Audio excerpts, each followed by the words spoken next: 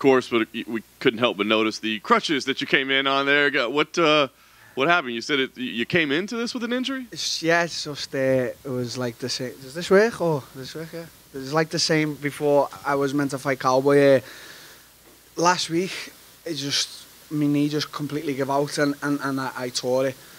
I didn't know how bad, because as soon as it happened, I just, sort of just tried to block it out. And, everything this week, it was just one more thing on it, and so then it wasn't really hurting in the fight, but now it's just throbbing me, and it's stiffening up a bit. I'll be okay in a few days, but I'll see what's up with it, and I'll get it a little bit checked out.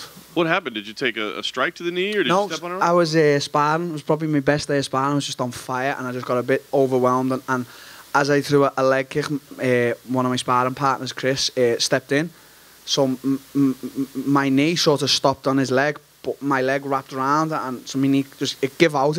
It's the same knee that I'd done before Cowboy. It's just problems, but listen, I'm not pulling out a no fight for nothing. I'm just not.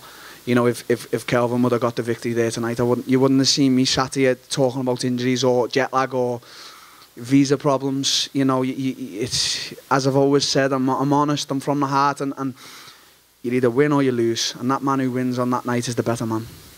You said all the right things when we spoke to you yesterday. Everything's good. But now that you're here, can you be honest? I mean, not knowing, especially not knowing you had a knee injury, but not knowing if you have a visa, if you're going to be able to get over here, the late flight. I mean, how tough was the final week and these last couple of days? Do you want me to be brutally honest? Please. It was like I don't know. I can't even explain it, because I'm waiting next door at the embassy in London, and it's just every day that going by is I don't know if I'm getting a visa, and I know that Dana and the guys, they had everyone. I think Dana spoke to Trump about me. I mean, that's I didn't know. There was times when I thought this fight's not happening, and that I know there was a lot given over the weight cut video with Kelvin and that, but Kelvin probably just thought, fuck this, I'm gonna eat some shit because he's not turning up.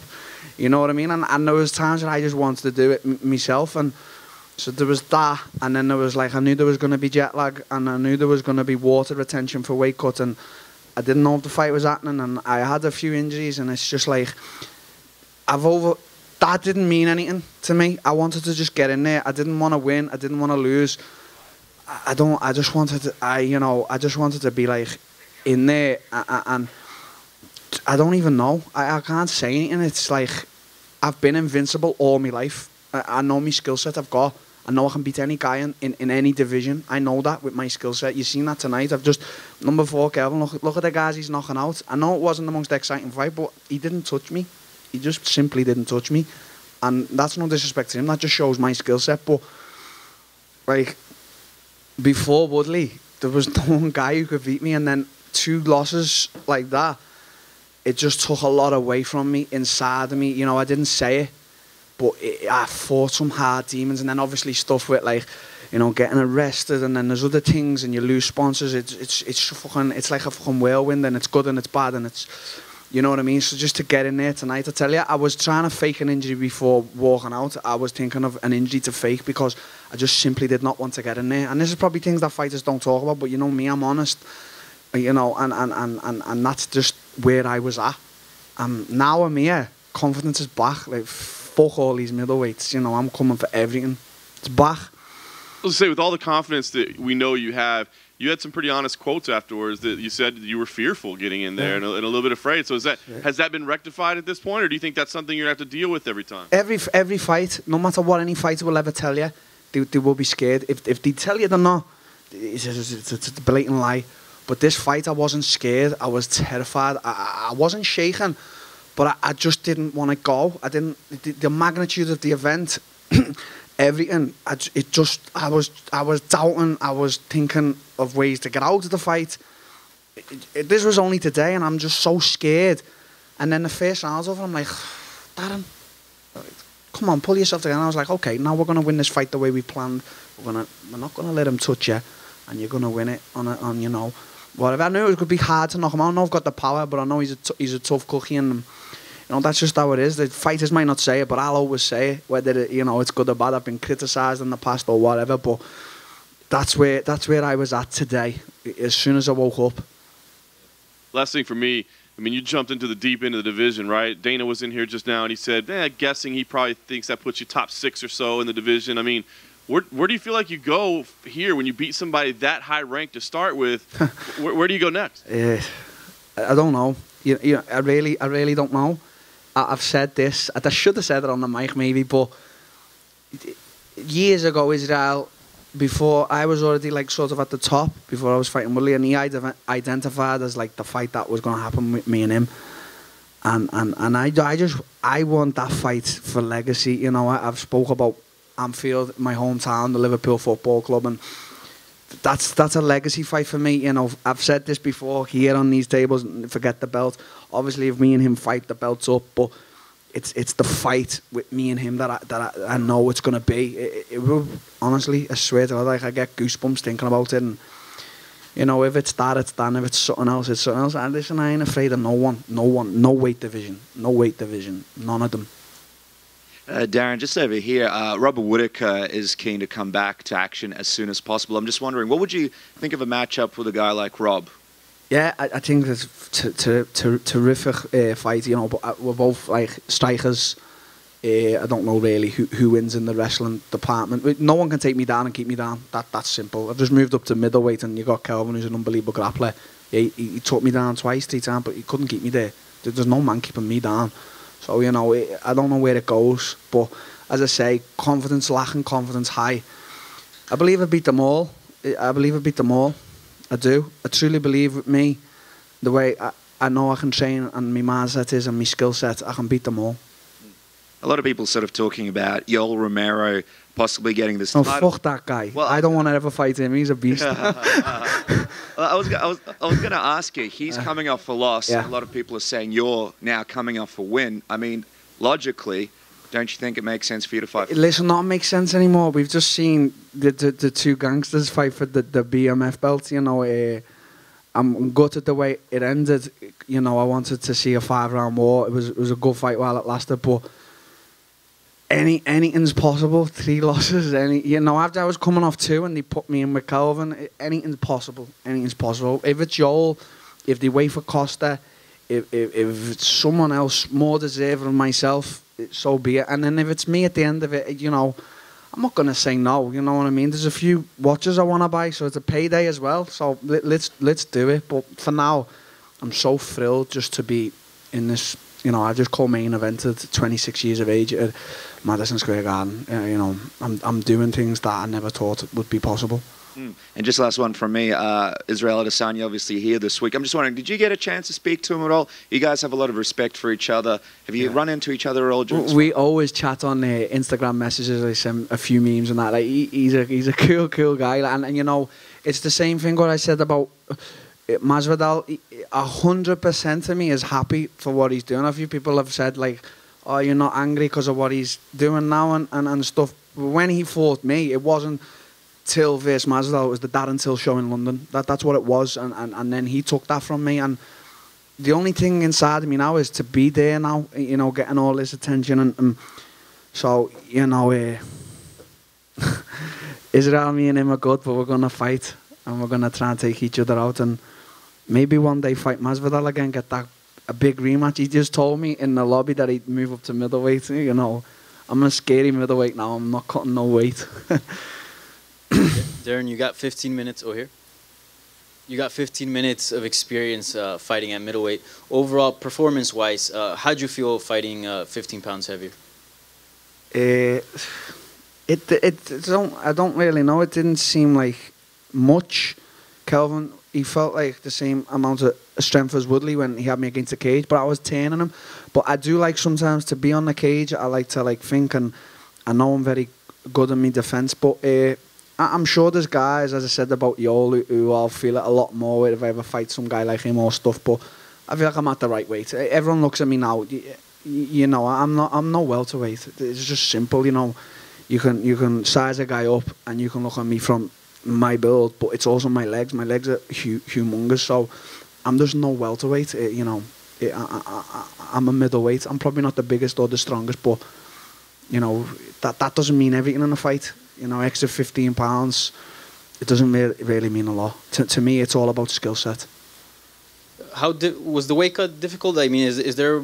Can you put on more weight? Because you did say how you felt like he was a bit stronger than you. Yeah, I feel like I misjudged it, but I feel like the flight just had me, it got me, because when I got off the plane, when I looked at the scales, I expected a certain weight, and it was like 2.5, wasn't it? Over what I was expecting, and I was like, oh fuck, like I can't be dealing with this welterweight cut again. Fuck that. So you know, it was funny because then it was like 4 o'clock, and they were saying to do this and that. I was like, fuck all that, I'm here to cut weight and fight. So I went, I cut weight, and I got all my weight off. There was like 1.5 kilos, 2 kilos left, and I said, okay, I'm gonna rest for a few hours, and then I'll do my last little bit. And you know, it wasn't a struggle. It wasn't. And next time we'll be better. But there's been a lot of shit this week. So the weight cuts, knees, all that shit, it doesn't really fucking mean anything. Fighters might say it. Fighters might make excuses and that, but I'm not about that life. You know what I mean? I get in there to fight, and win or lose, the man who wins is always the better man. That's how I see it.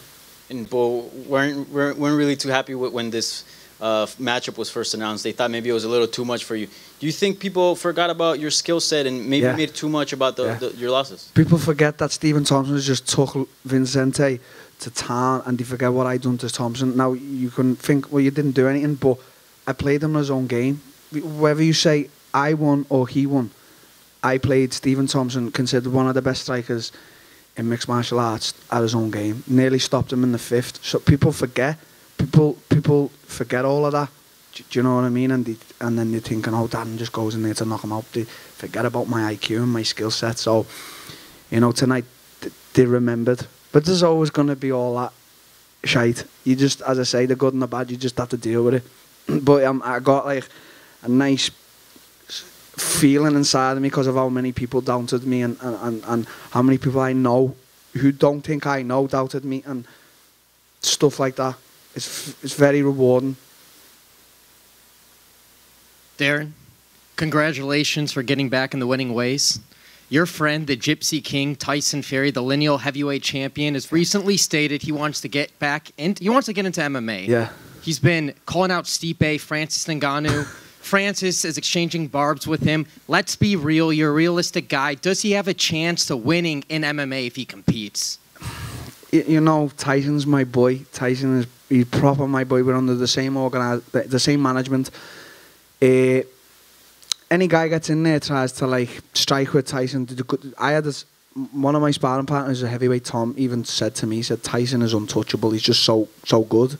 But then you have to bring all these other factors in, takedowns and kicks and stuff. I just believe in a little bit of training, yeah. So if he wants to train with me or Connor, whatever be, you're going to train with me, obviously, because we're MTK for life. But I think people want to say things, he's in WWE and that and all that. But look what he's making this big, massive in America now, and he's making this big name, and he's making money for his family, and he's a clever man.